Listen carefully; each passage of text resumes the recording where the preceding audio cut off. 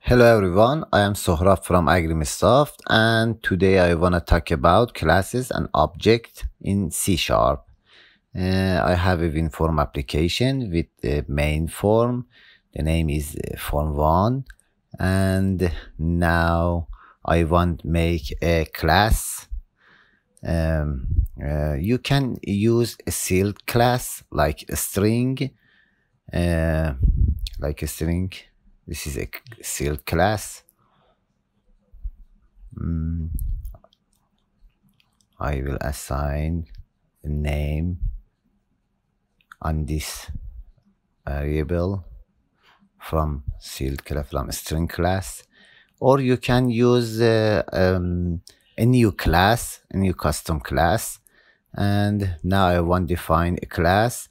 A class can has lots of members like field and like property, and this is property, and this section of class is method.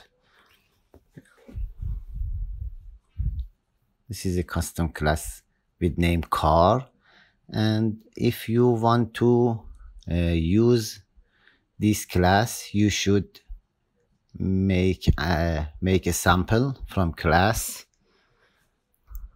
You should define a sample from class by this code, by this line. This is the name of this sample. I want make an array from this class, so I will write this item, an array with 2 members. Defined for solving a business problem, like our customer class here. I should define any member of the class. I will delete it. I should delete.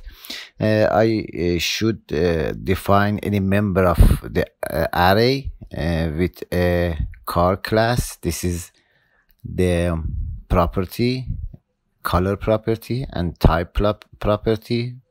And this is the methods that I use. I want to start the project and check the result that you can show the property. You can view the property at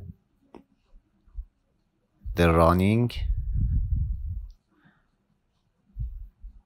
This is an array from car class.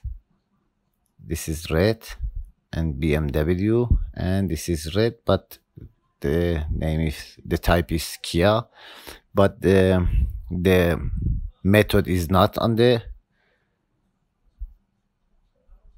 this is on runtime, and this is the method with an if, returns a bool number, a bool array. Okay.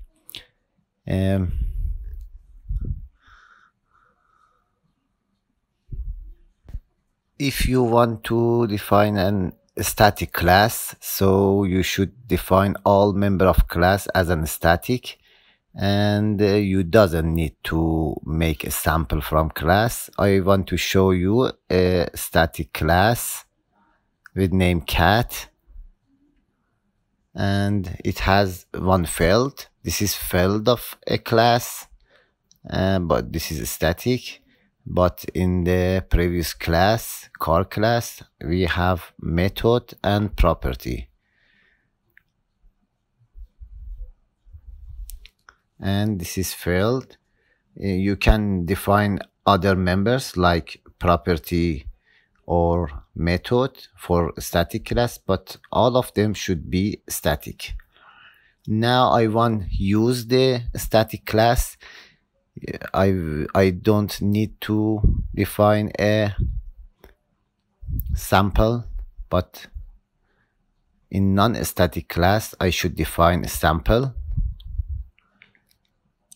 This is so simple, but in non-static you should make a sample from class and the below lines, this line and below lines, but for the static class you doesn't need.